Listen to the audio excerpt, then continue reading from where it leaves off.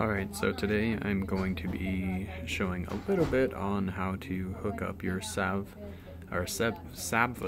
controller to your computer and how to program it. Had a couple people asking about this. Sold one of my bikes that had a Sabvoton controller and just kind of wanted to show people how to do this. It's pretty simple, pretty straightforward, but first thing you got to do is you got to make sure that you get your computer with the program on it.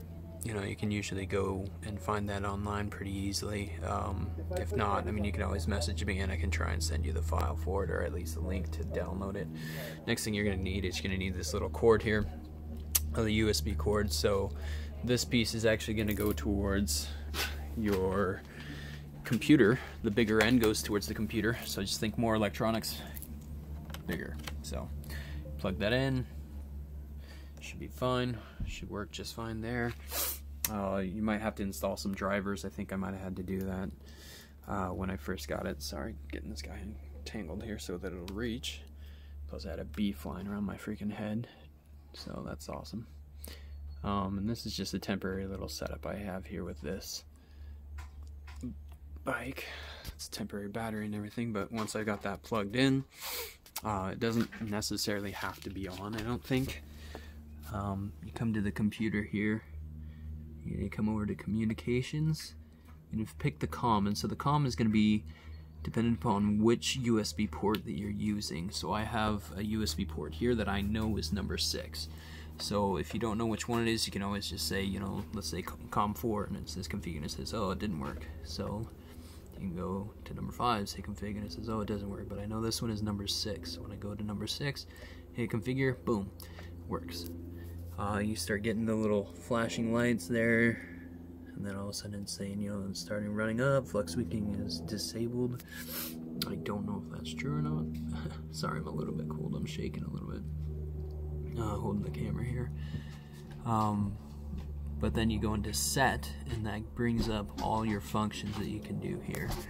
So in particular, I was going to show the guy who bought my bike how to increase things here. So max DC current. Oh my gosh, I only had it at 200. I thought I had it a little bit higher.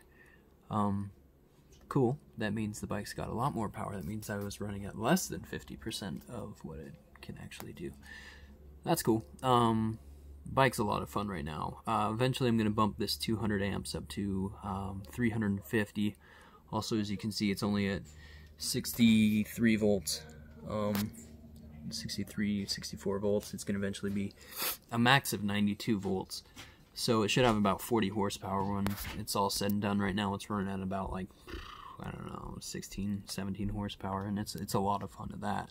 And that's faster than the bike originally was with a gas motor in it. But anywho, yeah, you can go in here, you can set the motor when you're first doing it. You can set speeds if you have one of those 3 switch things.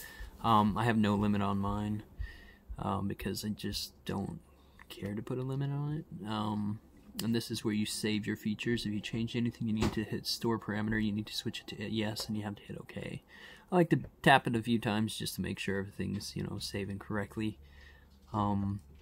If your motor's running backwards, this motor direction, you just change it. It's usually, mine came with 0 and it was running backwards, so I switched it to 1, hit OK, and saved it. That fixed it running backwards. Throttle, this is stuff you can kind of mess around with. This is max voltage that your throttle will give, and that's kind of specific to your throttle. I know I have the Magoda throttle, and so it runs at 5 volts max. I was thinking about downing this a little bit to see if just to make sure that I was getting everything perfect.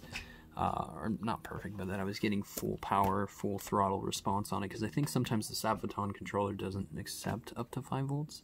So I'm going to try this out, see if that doesn't help me to get a little bit more, if it's not reaching full RPM. So if I switch that, maybe that'll work. Mid-throttle voltage, I'm also going to drop a little bit. Seems like I don't quite have enough. I got too much play, too much travel on the lower end of my throttle. When I'm riding, it doesn't ramp up fast enough, so it kind of hits a part where it starts to ramp really fast, and I want to smooth that out a little bit. So if I drop the mid voltage down a little bit, throttle phase, yeah, that should be fine.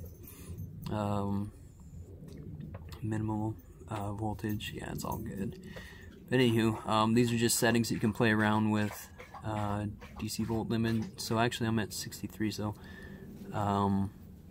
lag volt is at 58. Yeah, it should actually be around 54. So I'm going to change that too, because this battery right here that I'm using is only 16S, so it's not that great. So I'll tap OK a few times. But yeah, any questions you have on this, you know, I'm pretty good about responding to anybody who messages me on my channel. It's a lot of fun though. I'll give this guy a little bit of a test run now that I've changed some of these settings. Always be safe and be careful. Sometimes if you mess up a setting, it can make your bike or whatever you're using, it can make it jump. And I have a video on my channel of it doing that to me, and it went full throttle all of a sudden, and luckily I was quick enough to let it off, but the front wheel popped up and it scared the crap out of me. So always be safe and be careful, wear your gear, and have fun, of course.